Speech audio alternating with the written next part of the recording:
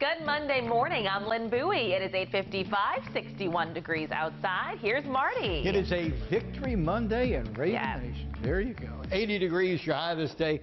Cloud and sun. Just a fine, calm afternoon. Kristen, let's wrap it up. Well, I wish I could say things were calm as far as traffic, but that is not the case. Look behind me. You can see we are jam-packed on the Beltway around Cromwell Bridge Road, and it still starts at Bella Road and continues to Delaney Valley, so that is not going to be fun. Dealing with a crash on the inner loop of the Beltway at 97. Then we jump over to a couple new ones. Burns Crossing Road at Julian Avenue, 32 eastbound after 175, and northbound 95 at Hanover Street. Lynn? Baltimore Mayor Brandon Scott will speak today at a meeting about the city's violence. It is the first in-person group violence reduction strategy partners meeting, and it follows another violent weekend in Baltimore. After one shooting on Sunday, a 26-year-old man is fighting for his life.